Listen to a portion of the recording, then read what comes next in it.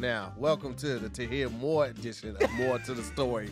We about to have a ball in this bitch. Somebody say my name. Nobody, you can't talk. Cam, don't say her motherfucking name either. We about to have a ball in this bitch. Let's talk about bad bitches. All right, Farron, you can talk. Yeah. Got to know her. I was like, okay, because you played me with that number bullshit. So why do you bring this up? Because Like, you it hurt was my done- feelings. You gave me a house phone. That's all I had, You nigga. should've You told- keep bringing it up, hurts my feelings. You should I have was told me. poor. I needed help.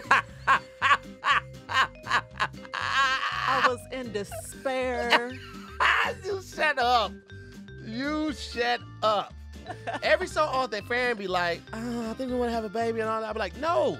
Do you remember how we talk about other people's kids? Our kid gonna be so fucked up. Oh, he gonna come out he gonna be a fucking Chucky doll with a rhinoceros head. We could not have a kid the way Absolutely we talk about not. other people's kids. We be shitting on people's Our babies. kid gonna be walking around licking walls and doorknobs like we could not. No, we don't do that shit. No, way better than that. All right, go ahead with your little story. Ladies and gentlemen, Okay, we we got have Ty Davis. I'm about to steal on you. But with her, I want to cater to her. You know what I'm saying? It's my queen. You feel me? So it's hard to tell her.